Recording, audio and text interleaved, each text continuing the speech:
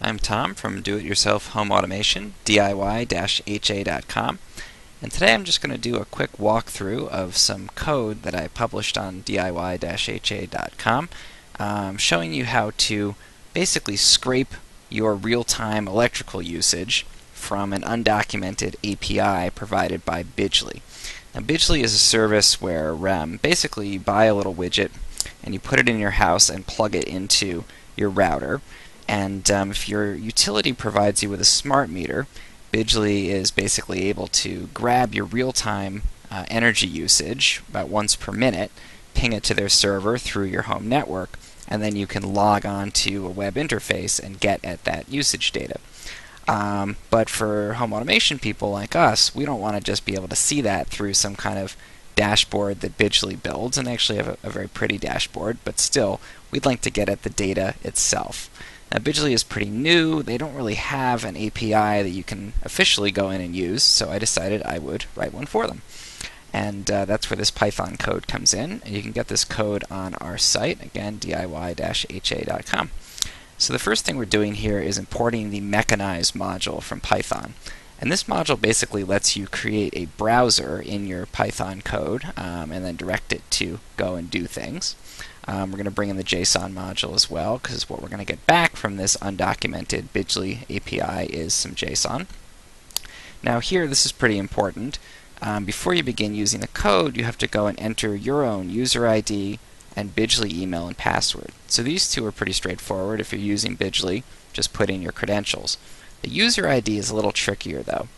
All you're going to have to do though is go to your Bidgely dashboard, so when you first log in, and go to View Source. And this is all written out actually in the code comments. And then just do a Control F in your browser and search for UUID. And you're going to get a sequence of letters and numbers. I think it's probably about 20 separated by dashes. And you're just going to copy that from the source code for that dashboard and stick it in here as your user ID. And I'm not going to put it into the code here right now because it's personal to my account. But you put that information in and your username and password as strings in here, and you'd be good to go. So here on line 15, we're going to create the actual browser that we're going to use to go and access information from Bidgely. So we're just going to create a new instance of a browser from that Mechanize module. Then we're going to do some configuration steps on the browser. First, we're going to set it to handle redirects, which is really important. So when we go to actually visit a URL, if there is a redirect, it'll follow it. And I believe Bidgely does use them, so you want to have that ready to go. And then we're going to change the user agent header.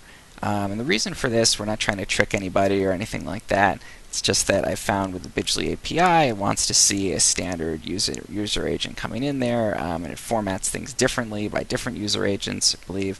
So we're just going to basically use the same user agent we would have if we were using a Mozilla browser. And the next step is we're going to direct our Mechanize browser to go and open the Bidgely login page. So this is just the open command in Mechanize, and we're going to give it the URL for the login. And now that we're on that page, or our virtual browser has gone there, we're going to select the first form on the page. So we're saying select form, the Mechanize command, nr equals 0, so the 0th form, which is the first one on the page. And when that form is selected, we're now going to find the control where you're going to enter your username. And on Bidgely, that's labeled as text as the type.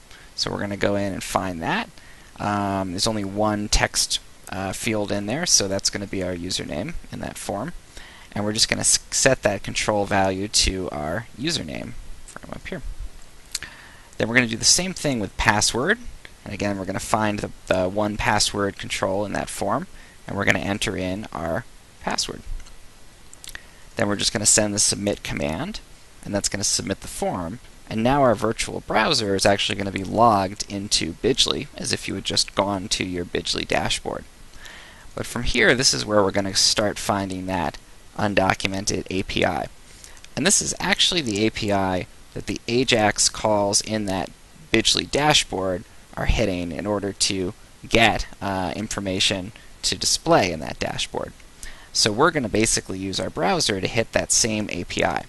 And again, it's really simple. It's just going to be this URL string. And if you actually were to pull up developer tools or something like that in your browser, you could watch the Bidgely dashboard make the same kinds of calls to this URL. That's how I originally found it. The one thing we are going to do here is, using string substitution here, we're just going to put in our user ID, which again we put in up here. And that's going to create the URL that's custom to your particular dashboard. And we're just going to hit that URL. And the way we're going to do that is just with this open command. And then we're going to read back the HTML response. And in this case, it's actually not HTML, it is JSON. And you can see when I run this, when I run the code down here at a later point in time, we're going to be able to actually see that information come up.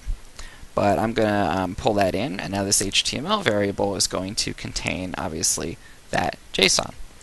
Now I'm going to load it in using Python's JSON module, so I can go through it and treat it like a Python object. So I'm going to do JSON.loads, and I'm going to pull in that HTML. And that's going to give me my usage data. And I'm just going to print that out for debugging purposes. You can see what I get down here is that string. Now I'm going to go ahead and iterate through that object until I find the value here, which is going to be my value for the current electrical usage in watts. So I'm going to read that into the current usage variable. And then finally, I'm just going to print out that information with a nice formatted string. So I'm going to run this now with my own information. I've scrolled down so you can't see my password, obviously. I'm going to run this. And you can see what I get out of here is my current usage in watts.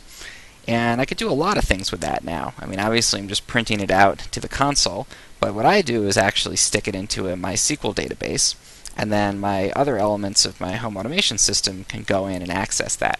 So I'm currently using it to actually light up a little ambient orb kind of indicator in my house that tells me what my usage is like by changing color. I could also pull this in and have it automatically switch the lights off if I was using too much power. A lot of opportunities, and again, that's what's really exciting, I think, to home automation people. We want to get at that data. We want to use it for our own systems. We want to build logic around it, and that's what this code allows you to do using your Bidgely.